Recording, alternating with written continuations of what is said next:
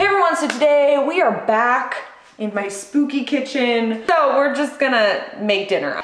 May not be dinner where you're at right now, but it's actually a really late dinner. It's like 7:40. It's gonna be like 9 o'clock before I eat, but that's all right. Yeah, anyways, we're gonna be making dinner together, hanging out, and then I'm making, I guess I should mention, it's like a veggie bean enchilada situation.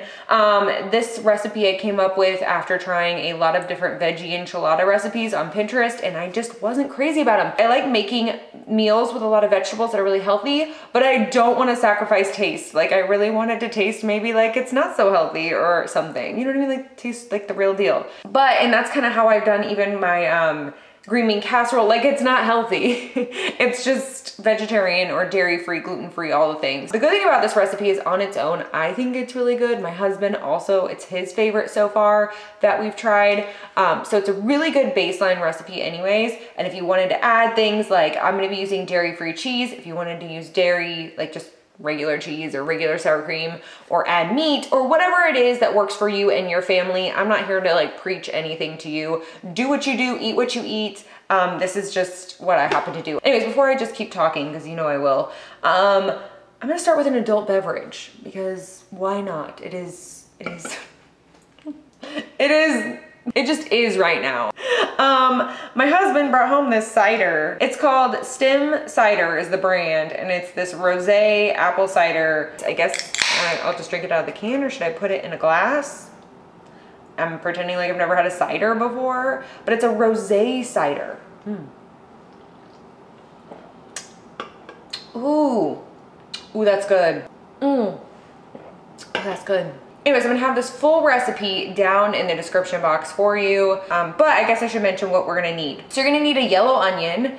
This one is just, I call this a medium size. Maybe it's small, I don't know. 8 ounces of mushrooms. It's just one small pack, or like half of a large pack. And I already cleaned them off. I don't know how well I cleaned them off, but at this point with what's happening in the world, I'm not really worried about eating dirt. A bag of spinach. I like this. I've only made this recipe with kale. I'm assuming it's gonna be similar, but I get the bagged kale from Aldi. I know Target also sells a big bag of kale. It's already shredded. With that one, you really wanna make sure you saute it really well, which I'm gonna do here in a second, but you wanna make sure you saute it longer than the spinach because the spinach is gonna wilt faster. But the kale, especially the shredded kale, it usually has the stems on it when it comes in a bag, and the stems need to be softened for sure. Otherwise they're hard and crunchy, which is just gross. You just have to saute it for longer. Also, refried beans. I use 1 can of, I like the black refried beans, but either one, if you don't have that on hand, regular is fine. Also, shredded cheese, whatever kind you like.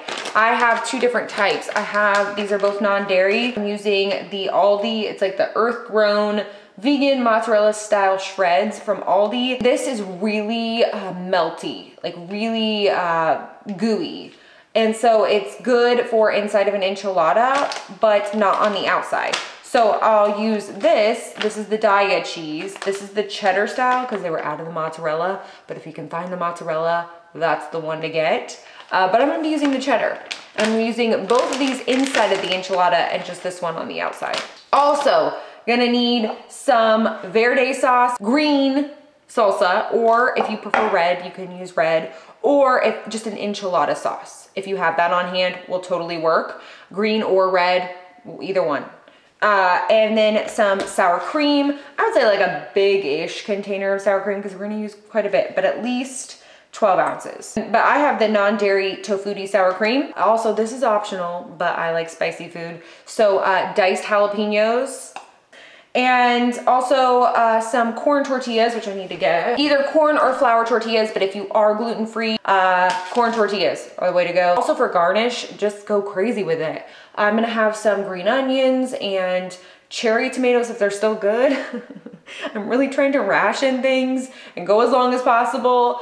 So maybe cherry tomatoes, but whatever it is that you like on top of your enchiladas. Let's get a turn on this camera. Okay, we're gonna cut up an onion.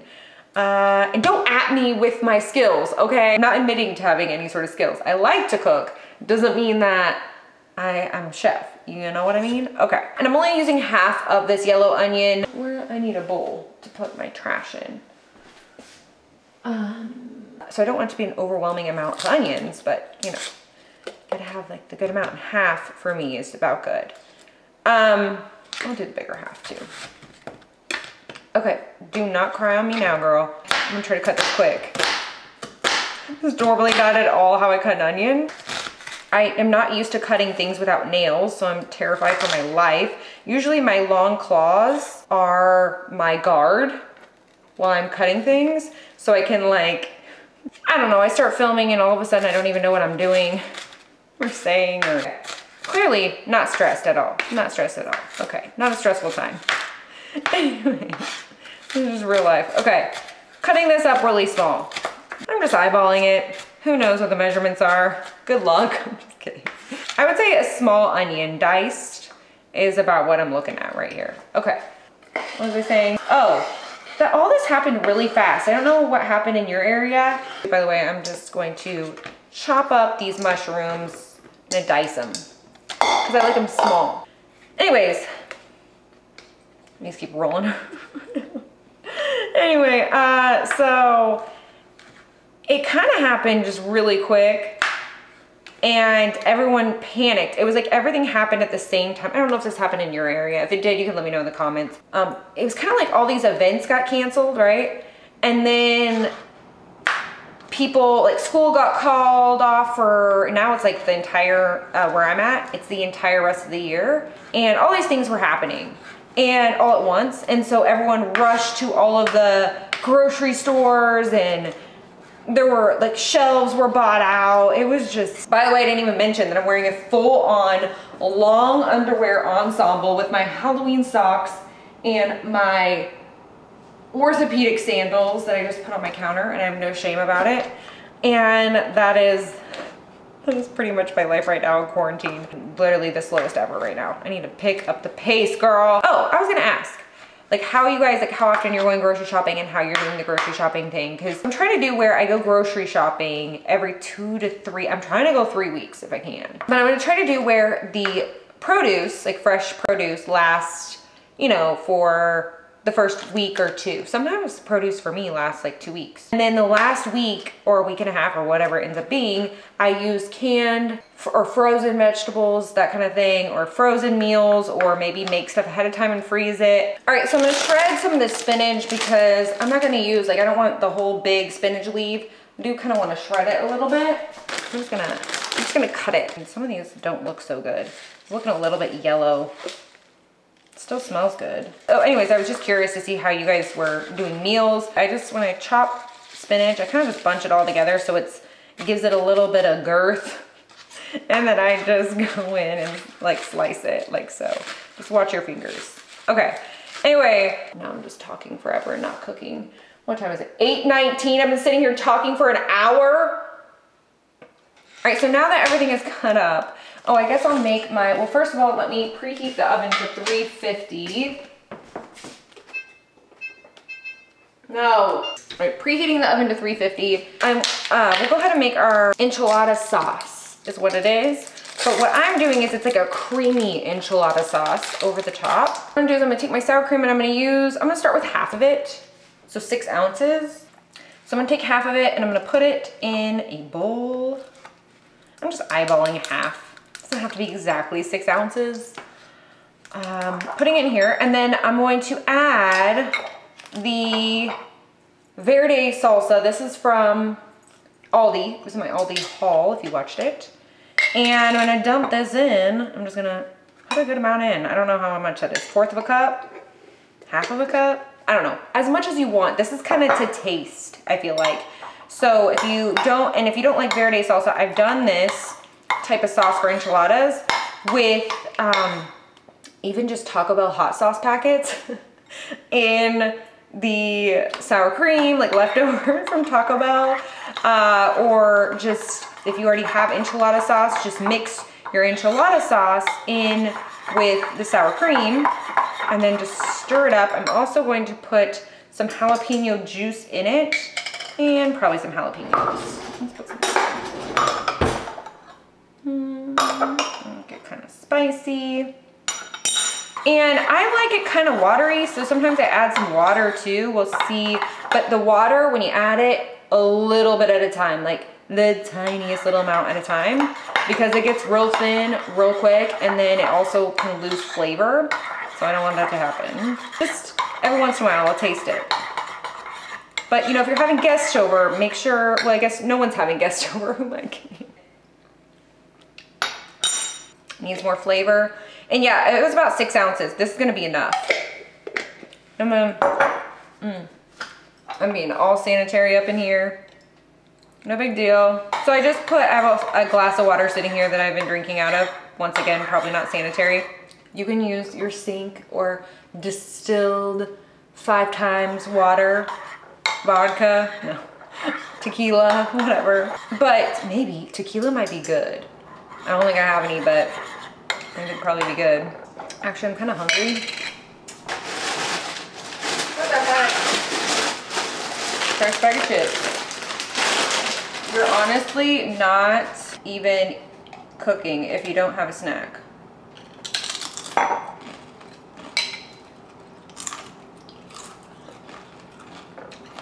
Just go ahead and dip it in here. We're just wearing our sweatpants for the next 30 days. All right, that's gonna be good. Okay, now, ooh, got chips in that. This could be a dip on its own, this sour cream thing. All right, so now, what are we doing? So I'm gonna get out a 9x13 Pyrex dish. That's what it looks like, 9x13. Grease it with olive oil, or I'm gonna use some non-stick canola oil cooking spray. I'm just gonna spray this on here. And I also put a little bit of the salsa on the bottom. Just kind of spread it out a little bit.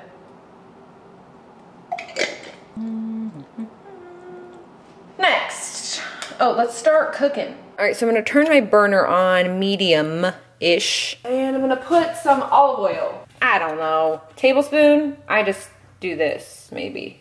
Whatever is enough to coat the pan is kind of what I do. And I let it heat up. All right, so onions go in first. Oh, that wasn't quite hot enough yet. I like to hear a sizzle, but that's all right. Okay, sizzling now. I'm gonna put a little salt in there with the onions. I'm going to cook these until they're translucent. I don't know, a couple minutes usually, and they're good to go. Just wanna soften them up for the enchilada because I don't want them to be crunchy. All right, next up, mushrooms. Putting these in here. And I'm putting in about, I don't know, a tablespoon of these diced jalapeños.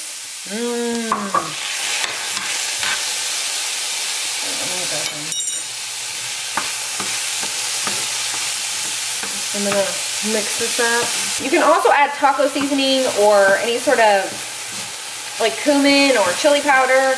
I got some chili powder out, but I don't know if I want to put it in this or not. I'm kind of going for the verde sauce kind of deal, so that's why I put jalapeños in here. You can put more spices and doctor it up all you want.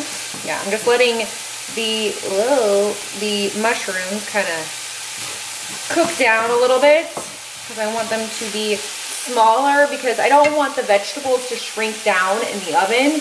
All right, so next I'm gonna turn the burner down quite a bit to low, and I'm gonna add the spinach because that will wilt really quickly.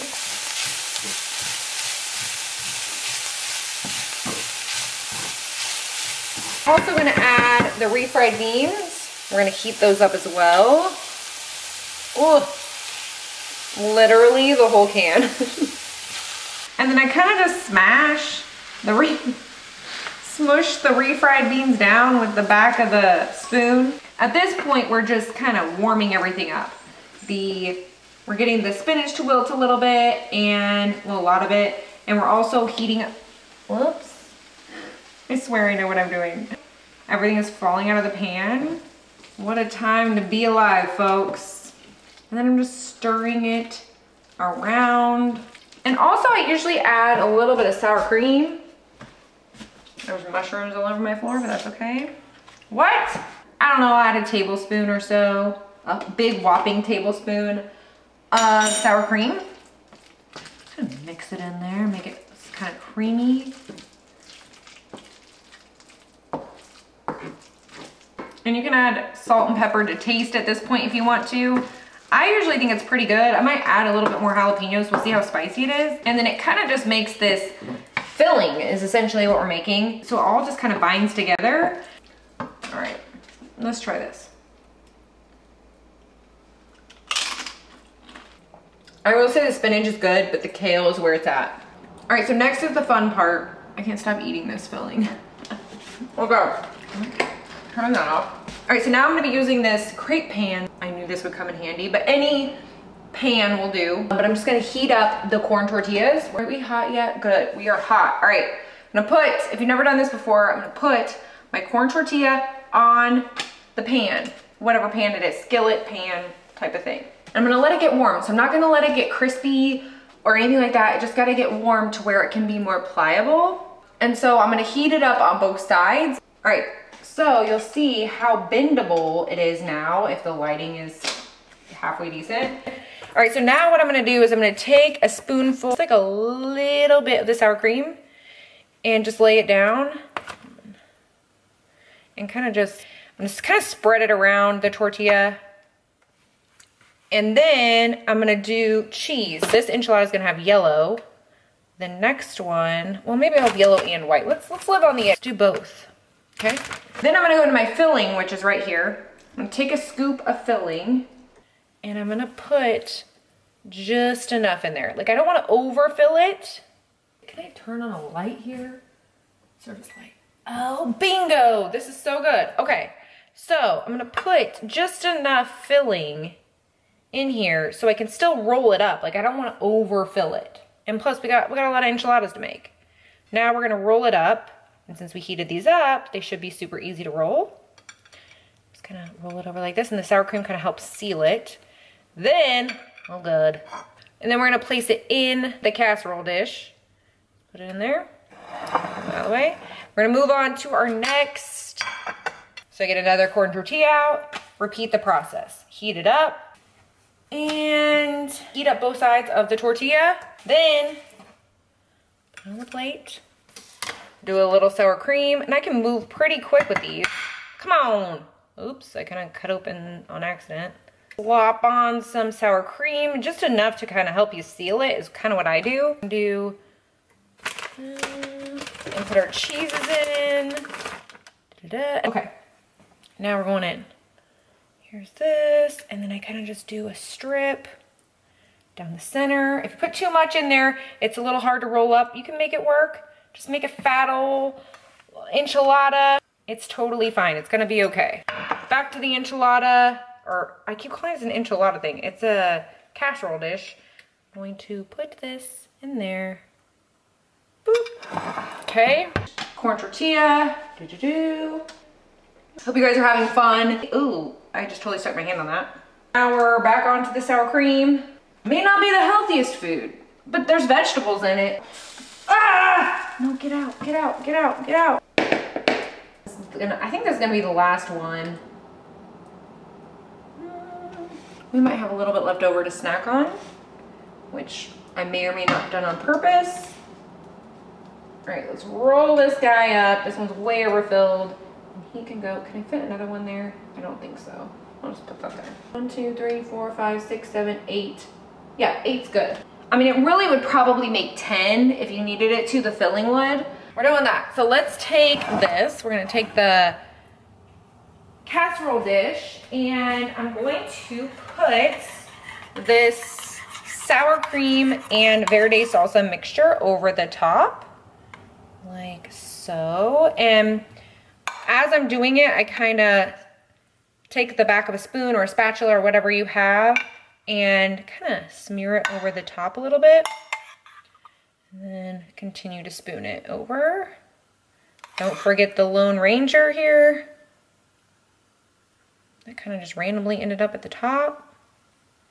And I also make sure I separate, this is really important, you separate the enchiladas so you get the sauce down in the sides. That's the good stuff. Just gonna push it over. Oh, I could have fit one there. I need an even number, so we're fine. All right. So I used all the sauce, really. Getting it all nice and coated on there. And then what I do is I put foil over it for now. So for right now, I just want to cook the insides, but I don't want to dry out the enchiladas. I take some foil and I put it over the top. I put it in the oven, like this, middle rack-ish.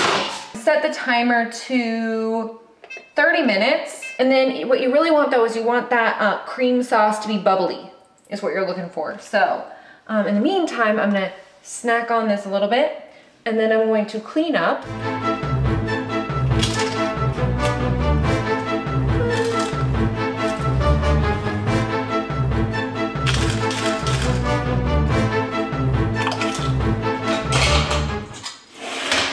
All right, so now that I've cleaned up the kitchen a little bit and that's still cooking, I'm gonna cut up some toppings.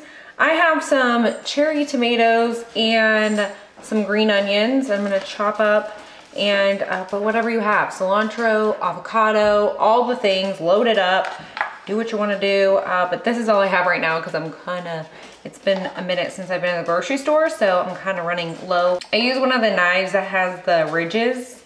So I need a knife with a ridge, and then because it doesn't smash the tomato.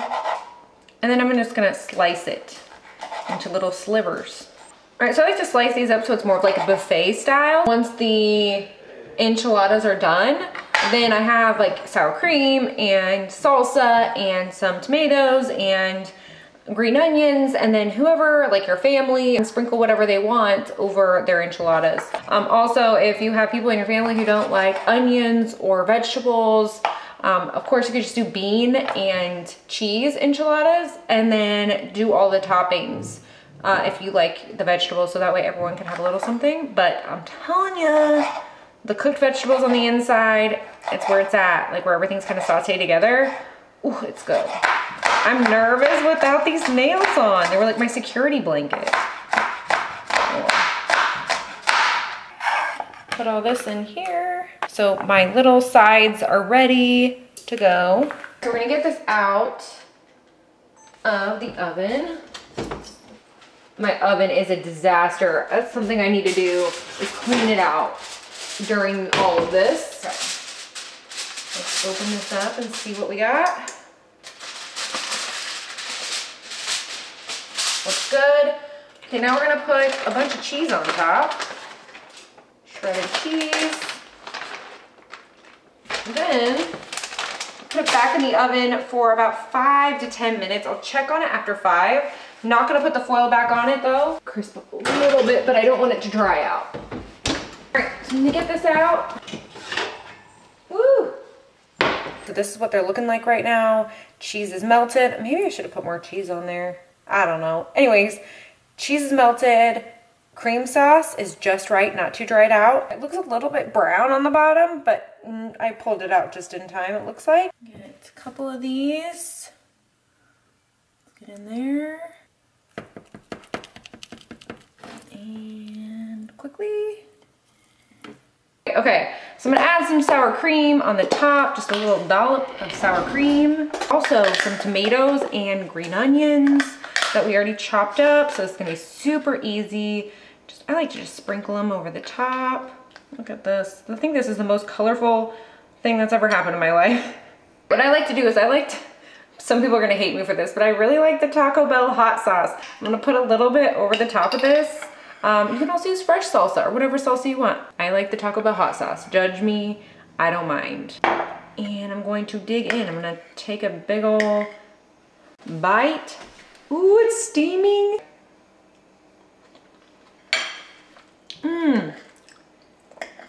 The combo cheese was the right move, because there's like an ooey gooey cheese, and then there's like, you know, a not so really like melty cheese. It's like the perfect combo. It's another good recipe. Gotta try it. If you try it out, let me know in the comments. Ooh, I got something spicy. Either let me know in the comments, let me know on Instagram, hashtag #JayDeLibra over on Instagram. Tag me in your stories if you make this, take a picture. Even if you're not making this, if you take pictures of what you're making for dinner or have any tips or tricks, since we're kind of all going through the same thing, very different. Like we're all having different experiences with this, but none of us are going to the stores like we used to or going out to eat like we used to. So I feel like we're all in the same boat when it comes to that. So yeah, I just want to, hold on one more. I should have made margaritas. All right, anyways, that is it for this video. I hope you enjoyed making dinner with me. It's always an interesting time when we cook together. Let me know if you want to see more of these types of videos down in the comments. Anyways, thank you so much for watching, and I will see you guys next time. Cheers. Hope you're doing okay over there. We're gonna get through this, and